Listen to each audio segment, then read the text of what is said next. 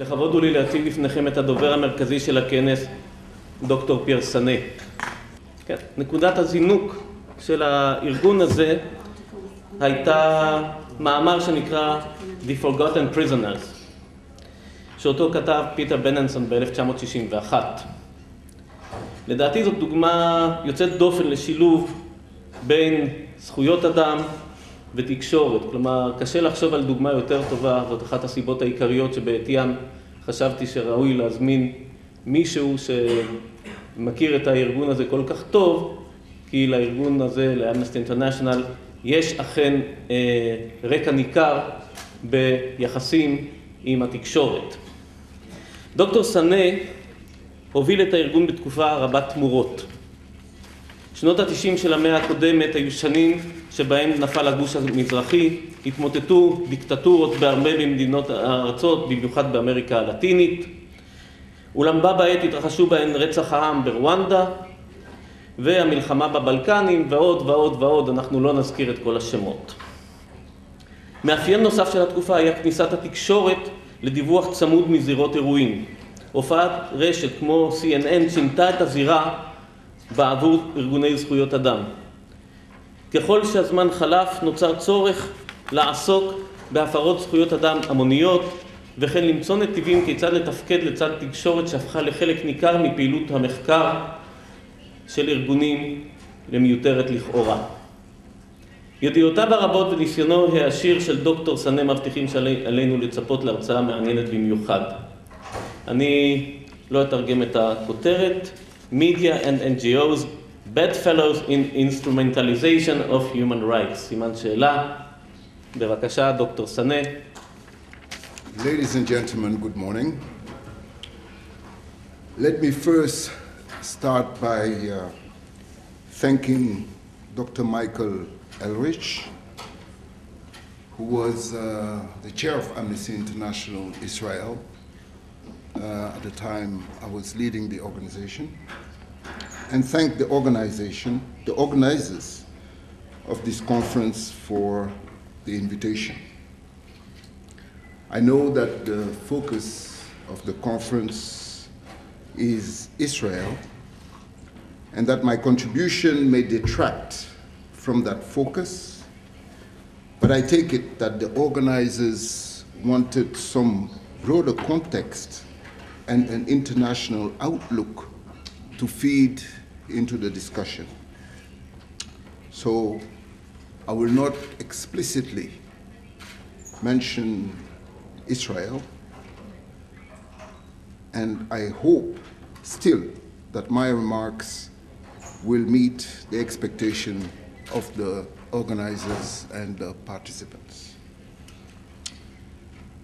To be clear, I am not speaking on behalf of Amnesty International. Amnesty International Israel is here represented by the chair of the Israeli section, and I'm not speaking, of course, on behalf of UNESCO, which I left 2 years ago. Let me bring you the greetings from Senegal, my country, where I now live after an absence of 35 years, where I live part of the time, the rest of the time being spent in Japan, where I teach at Doshisha University in Kyoto, and in Paris, where I run a project to establish a new think tank called Imagine Africa. The think tank will eventually be based in Africa in a couple of years and be dedicated to improving research and policy linkages in the field of social and economic development and South-South cooperation from a human rights foundation. The history of Africa, at least the modern history of Africa, as you all may know, is a long history, a long journey of human rights deprivation and struggle against dehumanization. from the slave trade and deportation of millions of African men, women, and children to the Americas, to the colonial partitioning and occupation, the drafting of African men into European and world wars, forced labor, racial segregation, and the ignominy of apartheid, the proxy wars of the East-West confrontation, and today, the human impact of a neoliberal economic and social agenda, Africa and the Africans have seen it all. That is why they value so much the march ahead of the human rights revolution. Because an international human rights regime is the key to restoring African dignity, locally and internationally. Human rights in Africa is the difference between life and death. The right to food, the right to health, the right to education, freedom of association, freedom of expression, the right to security, the right to collective sovereignty are not abstract constructions. They are entitlements that today sustain the optimism of the African people despite adverse living conditions. The youth of a growing population, combined with abundant natural resources, have convinced many Africans that the future will be brighter than the past, provided that the human rights revolution does not go astray. As you can see, human rights for me is not just an engagement. It is a condition for the emergence of a strong and peaceful African society. It is a matter of survival for a continent that has long been a prey for foreign powers and unscrupulous local leaders. For me, therefore, defending human rights universally and defending Africa is one and the same thing. It is the same struggle.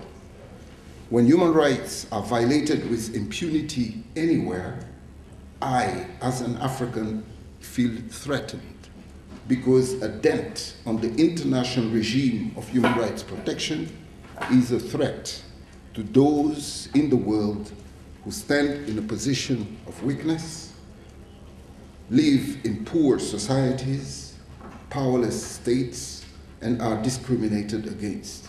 Their only shield is the rule of law, of international human rights law everywhere.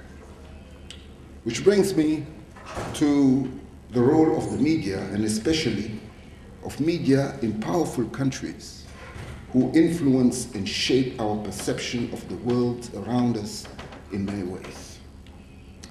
I led Amnesty International during a crucial period in the growth of the human rights movement and the pregnance of human rights issue on the global media agenda, that is in the 90s, more precisely between 1992 and 2001, in the aftermath of the fall of the Berlin Wall and days before the deadly attacks on the Twin Towers. I led Amnesty during the period of the dismemberment of the Soviet Empire and the wars in the Balkans, the first Gulf War and crucifying sanctions against Iraqi people, the Rwanda genocide and West African wars in Sierra Leone and Liberia, the Colombian insurgency and drug war at its nastiest peak, the height of the crackdown on Chinese dissidents, the Palestinian Intifada, the Algerian Civil War, Ethiopian famine and AIDS epidemics.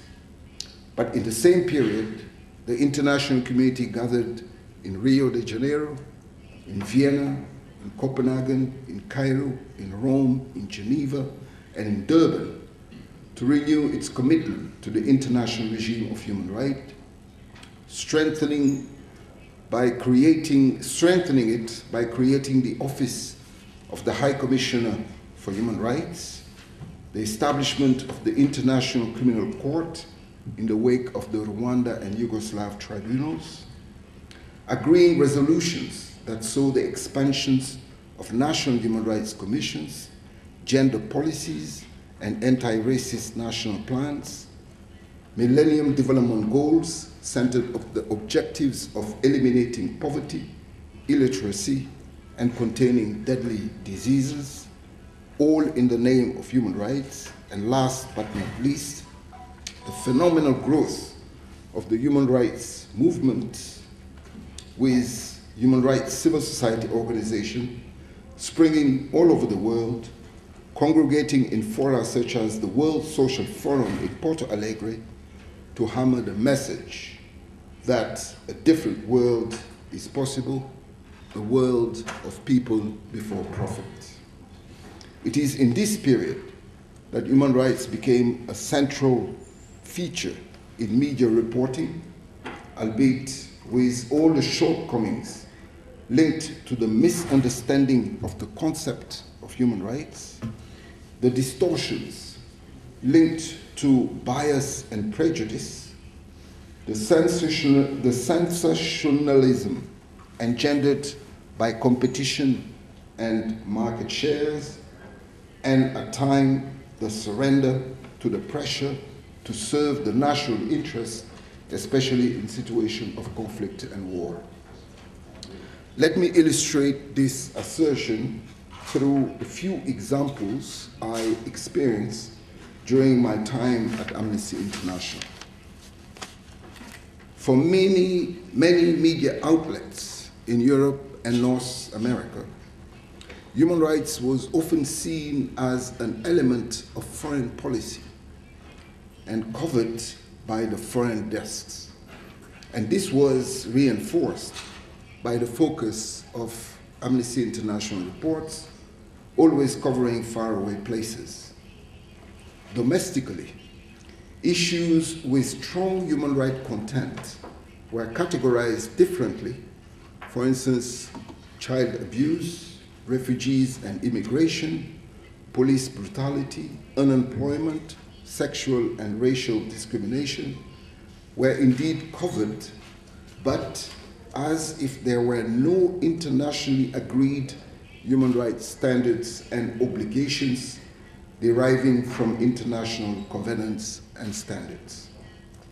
I remember vividly the shock reflected in the press in Denmark when Amnesty International released in the early 90s its first report on police brutality in Denmark. Not that police brutality was a new phenomenon in the country, but that it warranted an Amnesty International report released internationally was intolerable to the Danish press, even though the reaction of the authorities was more reasonable. We documented close to 1,000 negative press articles, editorials, readers' reactions, interviews in a few months, attacking Amnesty's sense of priority or ill-judged drive to balance its coverage to distance itself from the label quote-unquote Western organization. We even lost membership, influenced as they were by the arguments of the media. Of course, the fact that an African necessarily guilty of third world militancy was running Amnesty International figured prominently, but only between the lines of the press posturing. It took time to explain that Amnesty International covered human rights violations everywhere, that all victims deserve attention, that international human rights law define universal standards, and that our goal was to draw the attention of the authorities to a rampant phenomenon of impunity for police brutality. That misunderstanding about the content of human rights indeed leads to many human rights issues going underreported, especially when it comes to reporting of economic issues. Social economic rights are systematically neglected or excluded because human rights are taken to mean civil and political rights only. This was brought to broad daylight in a strongly worded editorial of the magazine The Economist of August 2001, the very week where Amnesty International membership was holding its biannual council meeting to debate and adopt a resolution to expand its mandate to cover campaigning against violations of social and economic rights. The magazine dismissed these rights as mere aspirations, warning Amnesty of the dilution of its action and loss of effectiveness, interference with complex economic policies being the prerogative of governments and best addressed by the interplay of market forces rather than ill-defined international standards, end of quote. This was 10 years ago. Today, with social protests taking to the streets of Wall Street, Athens, Madrid, Tel Aviv, Montreal, to defend and protect social entitlements and the right to work, it is clear that the move by Amnesty International has been vindicated. If people take to the street, it is clearly because they feel somewhere that an injustice is being committed, that their rights are being trampled upon, and that neoliberal policies and market forces are not delivering on the promises of prosperity for all in a world globalized by finance and free trade. Another misunderstanding in the media lies with the comprehension of the role of a human rights organization like Amnesty International, at least during my time. Media are generators and sources of information. They gather, process, and present most of the information we receive about human rights violations around the world, choosing which stories to highlight, taking positions, calling for action. In doing so, they are also the carriers of the information generated by the human rights organizations. They are the gatekeepers between these organizations and the general public. They act as a filter, while NGOs act as a source. But an organization like Amnesty International, with its 1.5 million members, the information produced is not solely to feed the media machinery. The reports are primarily aimed at securing membership action, at providing them with a background with the relevant international standard violated by the events covered, and by providing recommendations for action, for campaigning, for lobbying, for press work, etc. The material is not necessarily always media savvy and would at times require extra work from media desks. I remember this interview I gave in the mid-90s to a reporter of the New York Times, explaining that on one occasion, it had to do with the illegal supply of arms to Rwandan fighters during the genocide. We had to reduce the process of checking and counter-checking our information because, on the one hand, we were reasonably satisfied with the reliability of the information, and on the other hand, we were faced with the urgency of membership action to prevent further shipment of arms.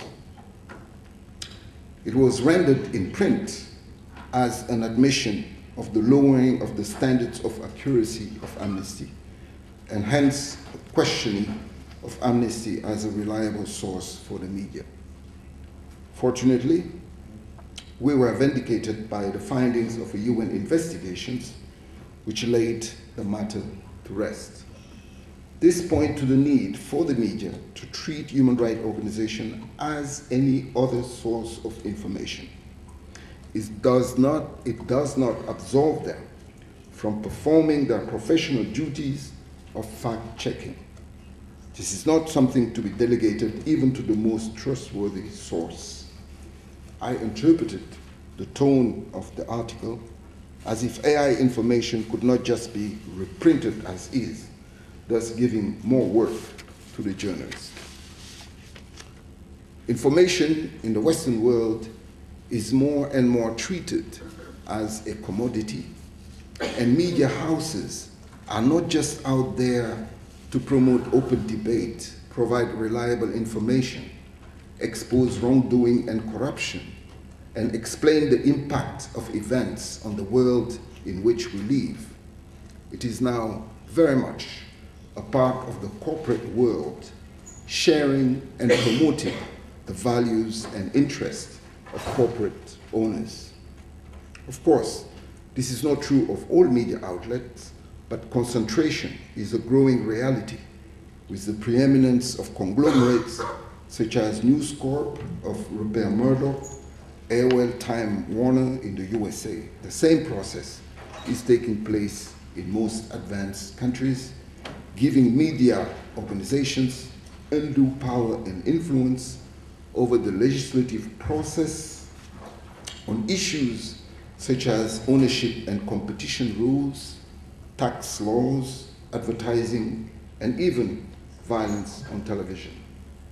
Commitment to the bottom line is exerting pressure on reporting. Political bias, prejudice, selectivity, and sensationalism, negativism are all too often the bedfellows of this process of concentration and competition. Just watch Fox News any night, or follow the proceedings of the UK Parliamentary Commission of Inquiry into the methods of British tabloids. I was confronted firsthand with this sensationalism and deliberate negative reporting when I attended the Durban World Conference, which outcome is still demonized in the mainstream Western media. What happened in Durban? It is true that the USA and Israel staged a dramatic walkout. It is true that the wording of the final statement gave rise to impassioned debates. It is true that the Arab-Israeli conflict invited itself once again in the proceedings of the NGO conference, where improper language was used, leading to the rejection of the report by the High Commissioner of Human Rights at the time, Mary Robinson. But this is not the only thing that happened in Durban. I was there throughout, leading the delegation of UNESCO.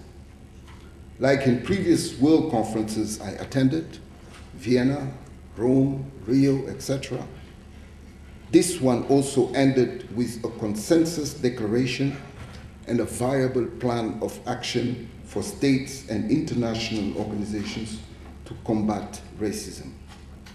It is true, after heated debates, like in Beijing on women's rights, like in Vienna on human rights. The conference enlisted the participations of thousands of groups representing victims of racism, like the Pygmies from Central Africa, the Dalits from South Asia, Afro-Latins, Roms, Gypsies, Sindhis, and other traveling people, all victims of a racism ignored by the international community. For these victims, this was a significant achievement brought by Durban. For the African participants, the qualification for the first time of the slave trade as a crime against humanity represented a significant step in the recognition of the wrongs inflicted to the continent. All this was evacuated by the mainstream press, who hastened to label the qualification of failure to the conference. I beg to differ. Judging by the outcome and the challenge of anti-racism struggle in the 21st century, it was not a failure. Now, I don't want to be misunderstood, and this will be my concluding remarks. The examples I have highlighted are not meant to present a good guy, bad guy dichotomy in the relations between human rights NGOs and the media. too often, NGOs fail to factor in the fact that the media and human rights organizations play distinct and different but equally vital roles in creating open societies and have different roles and responsibilities. The single-mindedness and focus of human rights organizations cannot be expected to be replicated by a media confronted with conflicting demands and expectation of a readership not necessarily concerned with all human rights violations everywhere, every day. And again, these are stories and examples of the 20th century.